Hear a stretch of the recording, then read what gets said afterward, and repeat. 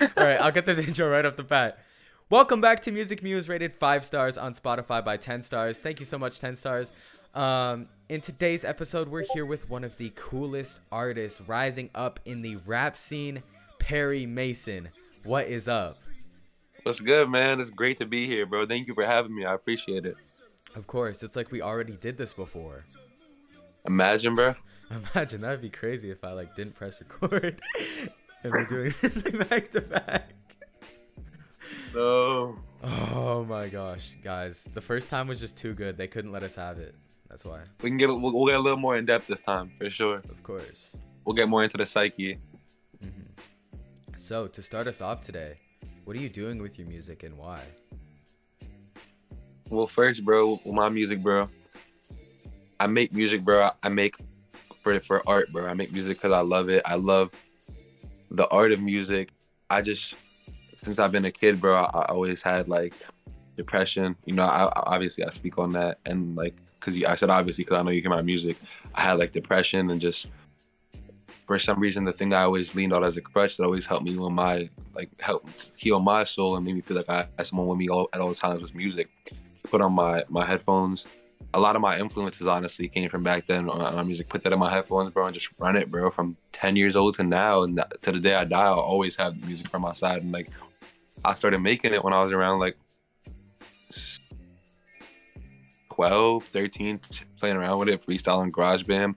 And then as time went on, 16, 17, started taking it serious, made music under a different name. And then 18, I changed my name, and from then to now, I'm about to turn 20. I'm gonna be Perry Maysun for the rest of my life, and I love music more than anything. I love the art of it. I love rollouts. I love poems with the music. I love integrating things into the albums. I love music videos. I love every single aspect of music, writing, layers. I love all that shit. Yeah, absolutely.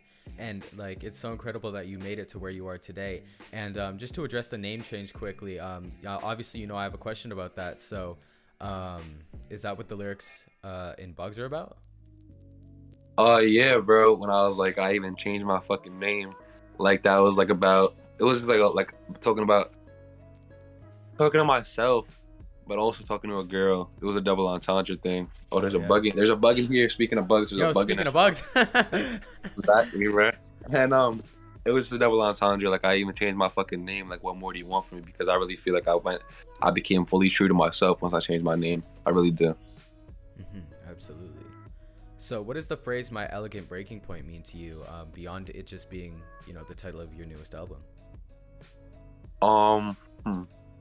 Well, honestly, it's just the premise of my album was that I was at the lowest point of my life, and you know what I mean. Everybody has maybe one to an infinity amount of times in their life when they really hit their lowest point. Anybody could have a low point, they're rock bottom. It could happen one time, it could happen a couple times, you never know. And just I think that there's elegance in the breaking point, because I feel you'll never learn more about yourself than when you do when you're in your lowest point, when when you're broken and you feel you lost all hope. But I feel when you really learn a lot about yourself, because it's just the most introspective view to your soul, because you see yourself in your lowest point. And I found that beautiful, because I was 2 steps away from, it's a dark thing to talk about, but 2 steps away from jumping off a fucking building, and I didn't, thankfully. And I made this album, and it just means a lot to me that I think that the breaking point is elegant. I think it's the most vulnerable and raw state a human could have, is when they've hit their lowest point, and it's only up from there.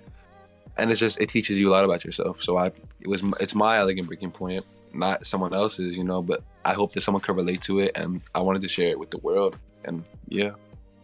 Absolutely, I totally feel that. And that's just such an incredible premise for an album. And to speak of the breaking point, almost, you're right, it is one of the most beautiful states a human can be in. And because like you said, it's only up from there. And you won't take any moment for granted from that point on, right? So absolutely. Exactly. So speak a little about 222 Music and all the artists over there, and why you decided to start the collective. Okay. 222 Music is Well, first and foremost, 222 was my great grandmother's apartment number. My grandma Beth, and I have it tattooed on my yeah arm, We got the meaning. tattooed on, and I just kept seeing the number a lot, and me and Minimus Rage from Houston, Minimisrage, Minimus Rage. My name is Rage, however you want to pronounce it. I pronounce it Minimus, but he says it's my name is whatever. But he's amazing. Me and him made the group in 2018, 2019. I'm pretty sure 2018. I think. I'm not 100% sure on that, but we made the group. It was probably 2019, but we made the group, and me, Rage, Asmo Kid from Toronto, SRT Sachi from Houston, Word to Capo, who's not dropping music right now, but he's still fantastic, from New York, and Guapstar from New York as well, who's my fucking brother. That's the group we made it a music. It's just us. It's just family. Yeah, absolutely. That's incredible. Just all of these artists together, you know, you're each other's support system, and like. Exactly. There's a group chat. If you have a song ever, bro, you send it in that chat, and we just show each other love. You know what I mean? It's great. Before we go on, I just wanna shout out my manager Evan Davidoff. Shout out, bro, and shout out Saucy Kai, bro. Fucking saucy, bro. Kyle, bro. I love you, bro. I love both of y'all. My manager and CEO/manager. That's my team. And then also shout out Tycho Burwell, who shoots all my videos, bro. It's literally the gateway fucking portal into my mind, bro. Like, makes all my shit come to life in videos and pictures, and shoots every cover and every video. I love. That's my team, bro. That's my family, bro. Shout out those 3 people, because without them, a lot of things wouldn't be possible. Absolutely. Shout out the team. Shout out to you for bringing that artistic vision to life. Absolutely. Just like, you guys are doing such a great job. Of course, bro. Thank you, bro. So, what's going on? Oh, no, never mind. Bro, I was gonna say. You've been followed in the underground and been labeled as underground for years. And what's your plan for sort of losing that label, you know, dropping it and just growing to become your most mainstream self, I would say? Well, not your most mainstream self, but like music wise, just like mainstream, of course. Honestly, bro, I see it as like, when I was my other name, bro, like what I used to do, I was more trying to cater towards a mainstream audience and trying to blow up in a sense. And then I the last 2 years, year and a half, I really fell in love with the music and the art of it. And my goal is honestly just to keep making the music I love and keep putting my whole heart and soul into all of it. And I'm gonna drop another album this year, actually. And I wanna really focus in on just being me. And hopefully being me can bring in a mainstream audience, but I'm really focused on just one person at a time, being able to connect with these people through music, the way that music connected to me growing up and still connects to me. So like, honestly, I just want to pay attention to every single detail of my art, and the people that are meant to find it will find it, and hopefully that brings me to a huge position. And I just love music, bro. So it's not really mainstream being a priority, but I would love to be huge, bro. I want to play fucking thousands of people, but I want to be in a room with thousands of people that can connect to me, bro. So we gonna get a room full of 500 before we get 50,000. You know what I mean? Of course, yeah. And just to be able to push your message on such a larger scale would be incredible for you. Exactly, bro. I just love to connect through music. Mm-hmm. Definitely. Connect to myself, connect to people. You know what I mean? Yeah. Connect with that audience, you know, the people that are like-minded almost, and just like speak. Exactly. Mm-hmm. So this kind of goes in hand with this next question. You know, you have so many unreleased or like, I guess, vaulted songs, right? So you've also got that album as well that's like sort of the unofficial debut, you know, Don't Lose Yourself. And you've gotten so many collabs too with, you know, I mentioned earlier Autumn. And, you know, do you plan to make more music with these artists, or do you, like, you just feeling your own thing, right? Honestly, when I got the Autumn collab, it was a while ago. I saw Autumn when he had like 8, 10, 12K or something, and I caught the feature, and like I bought it, bro. So it wasn't like, you know what I mean? Autumn's hard for sure. And all these other people I collab with, they're hard. There's gonna be some collabs on my upcoming album, but it's like, I'm really trying to just do, like, my last album has 0 features. I'm trying to do as much as I can, bring my vision, my personal vision to life by myself. You know, with Zion Cat. Shout out Zion Cat, bro. That's my producer. He produced my entire last album. He'll produce like 70% of my next album. He's fucking fantastic. It's amazing, bro. Like, literally a genius. He produces all my shit. we produce together. He's a genius. Yeah, absolutely. Shout out Zion, of course, of course. Of course. Yeah. So to mention the message we were talking about earlier, do you have a message that you're consistently pushing throughout your music and like something you stand for almost? The first thing I would say is not necessarily like, well, like this would be my thing that I would say if someone was like, what's one thing you tell someone? If like tell your younger self or tell anybody, is that like the meaning of life is passion, in my opinion. I'm not God or nothing, bro. Nothing like that. But I just find for me that the meaning of life is passion. When you can find your passion and live within it, that's your purpose. And my message is not a direct message. It's more about speaking on my own mental health and I'm in love with taking trips within my mind and not necessarily just in any way like my like in Breaking Point, that album will never be made again. That I made it and it was my story, and I'm gonna tell other stories. Like my next album is I'm gonna say the title now because fuck it, I'll just say it here. It's called The Man with No Face. It's gonna be a trip, bro. It has a whole narrative to it, a whole story, and it's gonna be a trip. But every album, every song, I want everything to have a meaning to it, and just things you can layers that you can just look through and interpret in your own way. Feel me? Yeah, of course. You know, just like everyone who sees it is gonna have this like different view on it, this different outlook on it, and like, you know, someone who listens to it won't have the same, you know, opinion on it or like what it means as, you know, the next person. And that's just an incredible thing to have. I've said incredible like 43 times throughout this episode, so it's just I'm gonna say an amazing or like a really good, you know, just something that sort of sets you apart, right? Especially album wise. Yeah. So a little bit of a more generic one, but it also perfectly transitions. We've had a lot of those questions, man. What is your biggest goal for this year, 2022?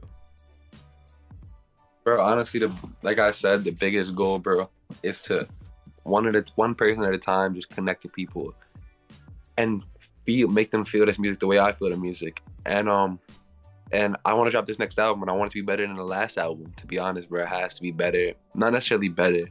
I want it to be better put together. I want it to have the message to come across clear, but also less clear in a certain way. I want it to be a fucking trip, a beautifully produced album.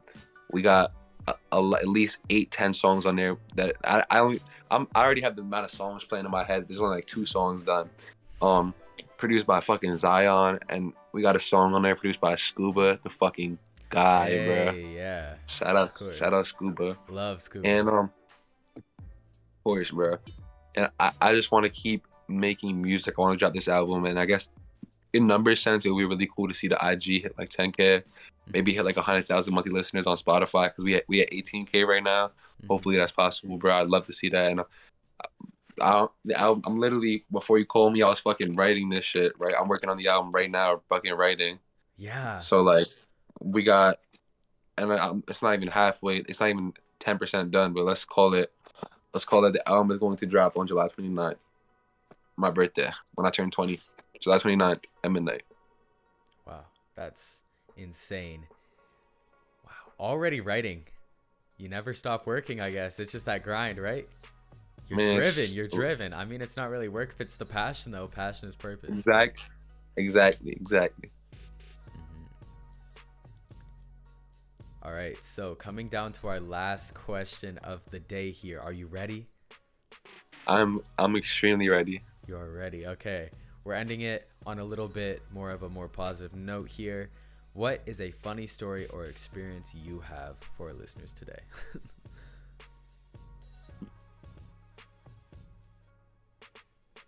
I want to tell a good one.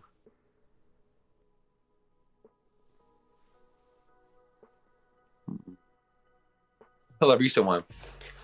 I was delivering pizza 4 months ago. I don't have to do it right now, thank God, because music's making some money, bro. Which is let's go. a blessing. I was delivering pizza for this restaurant in my city, and I would take the hot bag and it would be on the seat. And one day the hot bag was falling off the seat, and I just got a brand new Nissan Altima 2022, bro. This is this year, bro. And the hot bag's falling off the seat, and I'm like, oh my god, it's falling. Let me grab the hot bag, and then I ran a stop sign, and a Jeep fucking Wrangler T-bones me from the side. I got hit from the side, and I go into a fucking pull, and all the airbags went off. Car got totaled. I hop out of the car, vomit all over the road. You were all good, like no, not a scratch on you. I mean, my head has felt kind of weird since, but nah, not a scratch. We good. Had to get put in a neck brace, go to the hospital, X-rays, all that shit. But crazy part is I called the restaurant. I'm like, oh, I told them what happened. Like, okay. Before the ambulance gets there, the restaurant comes and picks up the delivery to finish the delivery. Nah. What? Yeah, fact. I'm saying, bro, that happened. Bro, they're faster than 911, bro. Fuck capitalism. What? That is insane, bro. That's capitalism at its finest. Exactly, bro. Prioritizing the fucking company before your actual life. Love it. We love it.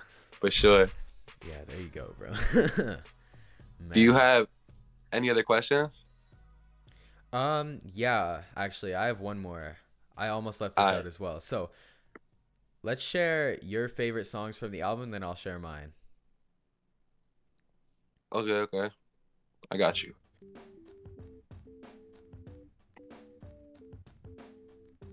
I would honestly say right now, my top 5 would be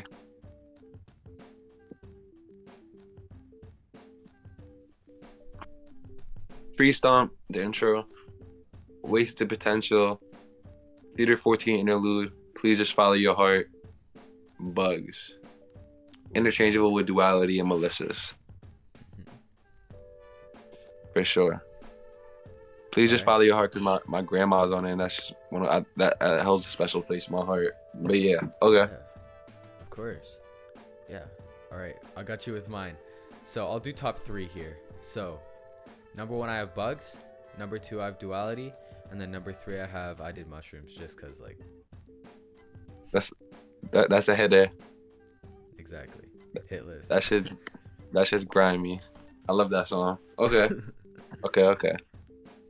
Bro, this is probably my favorite interview I've done ever. Yeah, I mean, maybe the first time around was better, but we're just gonna act. Bro, we just gotta say this, bro. We did a fucking interview like 30 minutes longer than this, and it fucking didn't get recorded, which is annoying. I don't know, but hey, we're working with what we have here. Like, at least we're getting it done, right? Are you recording this? Sure hope so. Okay. Nah, but yeah, bro. We got like 5 minutes. You wanna ask anything, like inspirations or any of that? I'm just trying to think of regular interview questions. No, I think we can wrap it up for sure. Okay, bet, bro. Yeah, I just want to say, like, thank you so much for coming on. It's been absolutely incredible to do this. You know, I'm really like, it's my bad about the first time, but you know, I'm the first two-time Music Muse interview person. Bro, we were saying we're gonna do the check-in once a year. We already did the check-in in 10 minutes, bro. 10 minutes, the 10-minute check-in. I mean, I don't think a lot has changed, but maybe. No, not at all. Nothing, actually, I'm a little hungrier. Oh, a little bit hungrier, yeah. So I think same, honestly, same. Nah, but yeah, we'll definitely run it a year from now. You'll be able to meet Max and everything too. Sucks. What you better have for dinner? What am I gonna have for dinner? I think I have a burger waiting downstairs. I feel that. I'm about to go chef some fucking shit up. I'm about to make like a pasta or some shit. Figure it out. Maybe some lo mein. Oh yeah. Speaking of lo mein. Album reference. Bro, before we go, The Man with No Face album dropping July 29th. July 29th. Remember the date. Also, make sure to say happy birthday when it drops. Don't be fake. What a real one. All right, my boy. I love being on here, and we will be back in a year. We will see. Let's do a transition for next year. All right, so fuck. We got to make a transition that goes into next year. How do we do that? All right, I'll think of something right now. I can do okay. Give me a sec. I'm gonna be okay. I might just freestyle it right now. Freestyle that shit. So, we know you're doing good now, but let's talk to your future self a year from now. Yeah, let's talk to that guy. Perfect. We'll use that. We'll use that. We'll use that. What that ass using, bro? All right. Yeah. Hopefully the next album's better than this one, bro. I fucking loved being here. It was great having you. It was great you having me.